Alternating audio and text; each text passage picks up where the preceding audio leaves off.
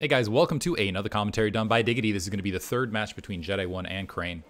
It is going to be... I should have checked them. I think it's on Aztec. Aztec 2. I guess I should highlight this map. So you got an... It reminds me of Tau Cross-ish with different tile set and slightly different configuration. You don't have the ramps in the middle. It's like somewhere between the old map... I don't know. It's its own thing. You've got natural expansion, very, very wide choke. Inverted ramp is the big thing. Keep in mind. I think I've already highlighted this map, but I'm going to do it again. Inverted ramp, so making sure you maintain your natural expansion is absolutely huge. Then, of course, you have big bridges across the middle of the map, so kind of wide open space. It makes it somewhat difficult to defend nearby expansion. So map control in the early game, basically the name of the game across the board is map control, which I think lends a little bit more, especially how wide open the middle of the map is. I feel like this is a little bit more favorable towards heavy gateway style play rather than shuttle Reaver-ish sort of action. So maybe DT is a little bit more favorable, mostly because if you end up with engagements and shuttles out here, you can see how Dragoons can just chase that shuttle down fairly actively. Not saying Reavers shouldn't be involved in the fight. It's just like Reavers getting stranded out in space, and it's harder to protect shuttle units in this space. Although obviously Reavers important overall. I feel like I'm stepping back on my own logic all the way around. Point being, gateway units going heavy gateway rather than going tech, I think is a little bit more favorable. I'd like to actually hear Protoss players' thoughts on that exact comment. Anyway. Khrane sneaking out. He's going to sneak out to the 12 o'clock location. Double gateway opener for JediOne. That seems to be his favorable opener, usually dedicating those initial 3 zealots. He actually won outright because of the last scout situation for Khrane. And here's one thing for Khrane. I have noticed in his playstyle, oftentimes he will get a little bit flustered. He will end up tilting, which really affects... He's got an amazing playstyle, actually, and I think he's actually a very intelligent player. But I think sometimes he will get flustered, and it actually hurts his play. And I think that's just something that comes with experience. I hope it doesn't end up becoming a pattern over time, and I think that's just something that fixes itself as more tournaments get played in. But Cybernetics Core warping in. Let's see if that continues to be a fact in this match. Last match, of course, didn't even get the scout on the Zealots as they were making their way towards his base. So ended up with Zealots right in his face. Had trouble adjusting. It looks like JediOne going to get last scout as well. Single Zealot blockading the ramp for Khrane. Khrane going to be able to go ahead and walk right by it. Does see the assimilator and double gateways and should be able to... Let's see how he adjusts.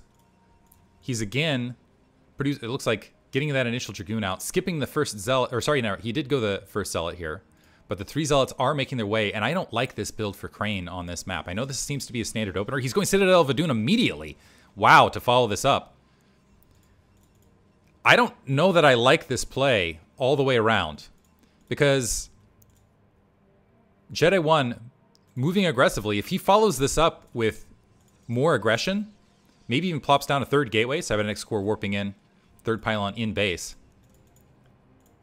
he can get a lot accomplished because, again, you need to hold that natural expansion. Dragoon at forward position to do some initial damage to the Zealots. We'll see if Khrane is able to do more like he did in Game 1. I don't know that he's going to have the same sort of advantage where he has the 2 gateways to get the quick 2 Dragoons out. And honestly, usually... This is I don't know that he's going to be able to hold the ramp to make that Citadel of Adun really pay for itself. So the Zealot's able to breach. They're able to walk in. Citadel of Adun's already up. Second Dragoon's out. Now let's see if Khrane can occupy these Zealots. 1 probe down. The Zealots walking up. See the Citadel of Adun and see the Templar Archives. And Khrane continuing to lose additional probes. JediOne doing this is exactly what he wanted to execute here. Loses Zealots, but is able to pick off a couple probes and get a huge scout in the midst of this. Is Khrane going to adjust and cancel? It looks like he's just going to continue with this. It is possible he could... It looks like he's trying to push up with additional scout to see the response. Looks like we do have a robotics facility. 2 additional Dragoons hanging out that natural expansion. It is possible Khrane could adjust from this and not build something. Looks like he is going to go ahead and build out Dark Templar, potentially to get a quick Nexus out. I know this is something that I think JediOne wanted to make more Dark Templar openers, mostly to try to get in a position where you could move successfully into the mid game and skip a lot of variations.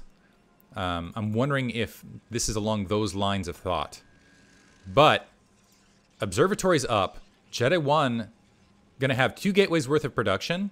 He's continuing to pump the Dragoons. He's going to have that Observer, again, just off 1 gateway, knowing that your opponent is going to have Observers potentially out in the field. It just feels like a risky play from Khrane, particularly because of all of the implications of losing this losing control of this natural expansion because of this inverted ramp. Reinforcements are, what do I want to call it, like at 3/4 strength, something along those lines, because you still have the close distance gap, mind you, but with the misfire chances, your units aren't at, it's not like you have a ramp where you can support on the corner and fire downhill.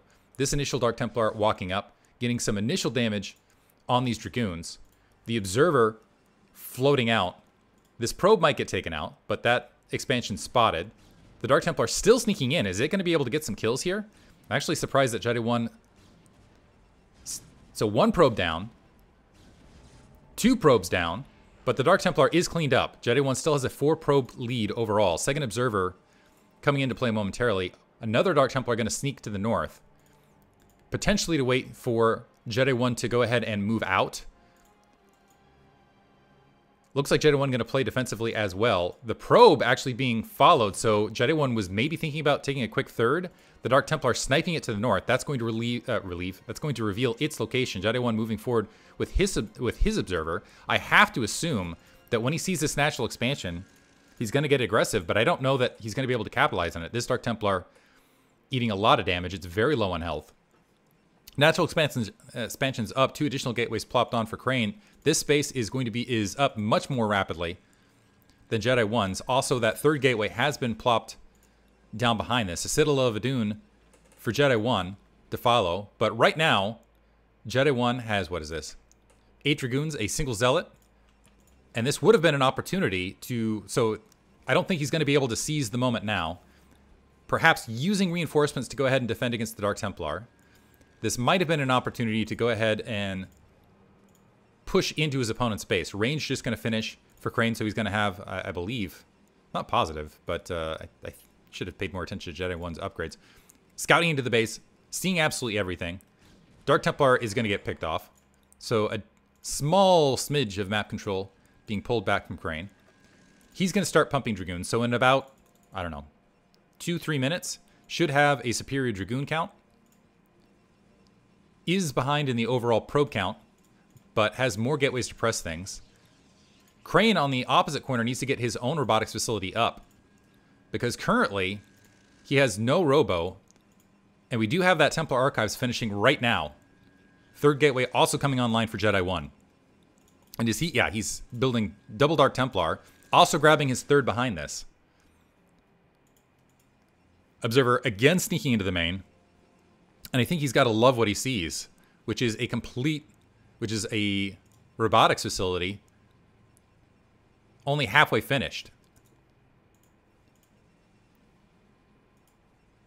That's going to keep the observer count also lower, and that's also going to mean that Khrane isn't going to be able to get potentially as much scouting information as he would want. Shuttle is going to make the Dark Templar's ability to get into this base even easier as soon as they scoop up. And currently, yeah, this is going to be razor-thin margin because the army count just about even. And actually, the shuttle looks like it's not going to wander with the Dark Templar. I was looking for an engagement across the north. Khrane adding 2 additional gateways. Actually doing that before, sorry, with the observatory. The observatory, I don't know about this. This just seems like bad news. It's going to take a while for the Dragoons even to get in position to help defend this. But the observatory coming online. The Dark Templar walking up. It's the timing of when the Observer gets produced versus how long these Dark Templar are going to have free reign in the base. And I think they're going to have several seconds, as long as JediOne really books it, to get a massacre of probes dropping off in the line. Khrane doesn't see it initially, not able to adjust the probes. Now he knows about it. So a lot of binding disruption, plus he's already behind a base. The Dark Templar actually working on the Nexus here.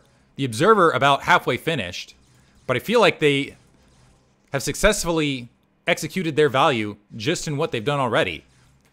And now it's a race between saving the Nexus and getting the Observer in position. The Dark Templar working it. The first one's going to get picked off. This is going to be close.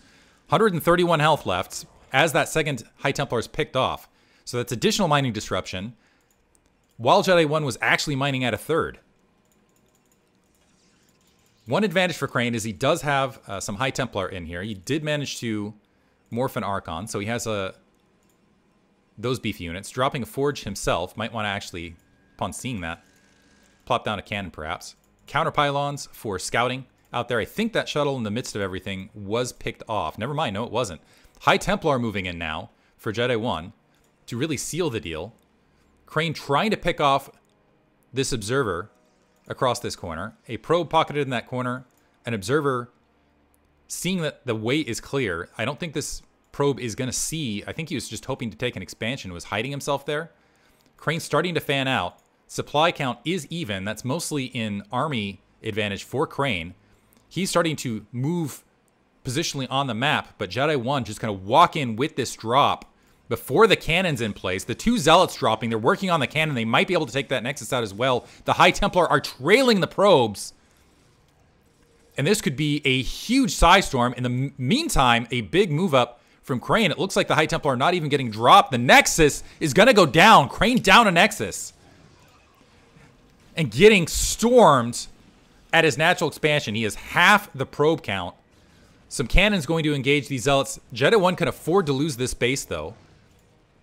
In fact, might opt to. He looks like he's going to wait for level 1 weapons to finish. Khrane has to win it with his standing army. And this standing army is formidable, keep in mind. Two High Templar are out in the field. Is he going to morph it to Archon? He is morphing it to Archon. As Khrane looking to engage, Crane's got to win it with what he has to stay relevant in this match. Probes actually exiting. He's actually not even bothering dealing with that third base since the probes are moving out of it. I think that is the right play. Dragoons engaging. Keep in mind, JediOne needs to hold this high ground. Archon on Archon action on the front.